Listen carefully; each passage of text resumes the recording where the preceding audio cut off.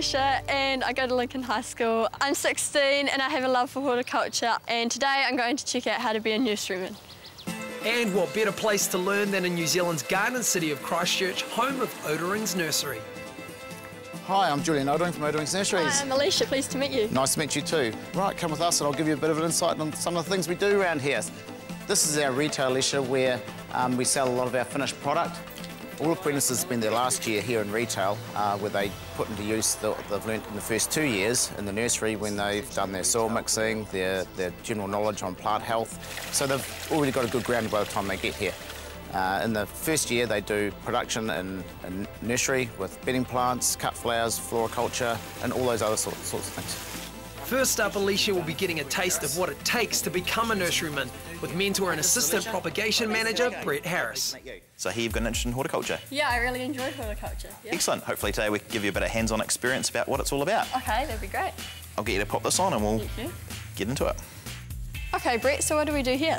Okay, these plants are called cyclamen, and what we're doing is picking them over to get any pests and diseases off them and any dead leaves.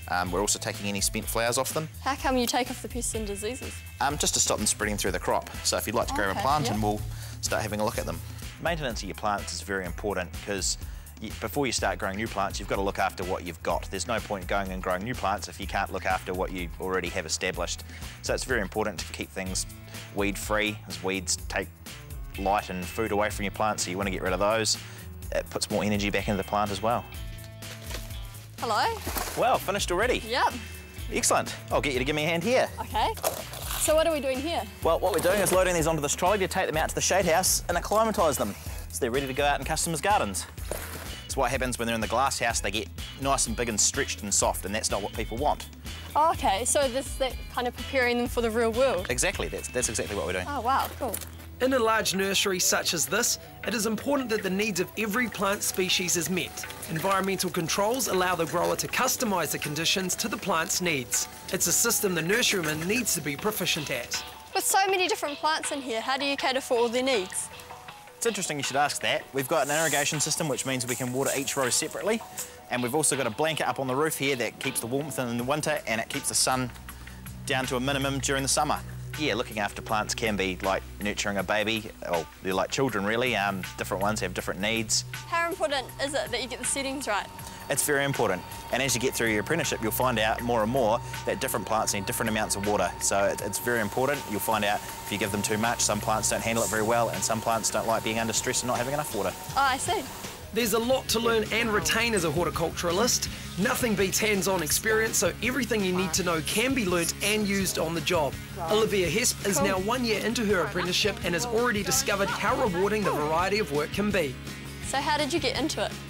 I sort of just went up to the boss one day and asked him if there was any opening positions out the back. So yeah, he signed me up and then away we went. But you can go through Polytech and do it that way if you wanted to. And is it quite challenging? It is a lot. You've got to lift things, you've got to do stuff. You've got to like perform. Physically demanding things. It is quite physically demanding, it is. It's good fun though, I enjoy myself. You move around different sections of the nursery, so you're never bored, you're never doing the same thing, which is pretty good for me. Yeah. Alrighty. So how did you learn all these things? Mostly from the people that work here. There's a training advisor that comes along and checks on you every 3 or so months just to make sure that you're doing all right and that the learning that you're doing is of the high standard that they expect you to be doing. Oh, cool. Yeah. And with new and improved methods constantly being introduced, the need to meet new standards is essential. Hi. How's it going? What have you been up to? I've just been sowing some seeds with Olivia. It was heaps of fun. Oh, excellent. Pretty soon those seeds you sow with Olivia are going to be reaching this stage, which means they're going to need to be transplanted. In the old days we used to do it all by hand, but now we use machines. Oh, how does this machine work? Well, we start out by putting out boxes of packs on the machine and running them through so they get filled with soil. The amount of automated systems have really influenced things around. It means you don't need to water as many things by hand, or you don't need to go around filling things up with shovels and filling boxes of soil with shovels and that. So it's taken a lot of the physical side out of the job. Wow, pretty amazing, pretty high tech. It's very high tech. How many plants does it put in like in a minute or something like that? It does 10,000 plants in an hour. Does it? Wow. Okay, so this is the final step of the process before they can go out to the glass house and finally to the shops. What we're doing is going through and checking that they're all complete and all the quality's the same. Attention to detail is vital. If you're growing plants in packs and they're 9s and you have a bit of a she'll be right attitude and they go out with only 8 in them, you're not going to be able to sell them. So it's vital you've got attention to detail. Also, if you advertise a particular plant and flower, you've got to have it looking just right. Otherwise, again, you're letting your customers down and you're letting yourself down as well. And when presenting your product to the customer, presentation can make all the difference. A particular challenge when dealing with one of the industry's essential elements. This is our soil mixer. This is what we mix all our potting mixes in. I see. It's called a paddle mixer. It's got 2 big paddles in it which churn all the ingredients around and push the potting mix out the other end. It can be quite loud in here. It's quite messy, but it's a lot of fun. It's one of those places where you really do get to get your hands dirty. So what happens here is the soil comes out of our mixer. Once it's mixed, it goes up our conveyor belt. We can run it off into the bobcat bucket and use it in the rest of the nursery, or we can put it into bags and we can sell it through our retail stores.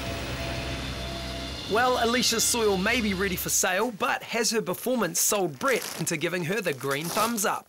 Yeah, Alicia showed a lot of initiative. Would finish one job and she'd turn around and she'd be doing something else. So yeah, she's got the right sort of attitude to go far in this industry. So even though that I found the physical side of things challenging, it was still rewarding at the end of the day and heaps of fun. And I would really like to do a job like this in the future. To prosper in a career as a nurseryman, you'll need to complete an apprenticeship in horticulture and obtain the National Certificate in Horticulture Advanced Nursery Production Level 4. This can take 3 years to complete and includes both theory and practical components. However, most training is done on the job, so you earn while you learn. There are no specific entry requirements for this job, but any previous experience in horticulture is useful. And once you qualify as a horticulturalist, the qualifications you gain are recognised around the world. And for those that wish to progress further, specialising in specific fields provides even more challenges and rewards.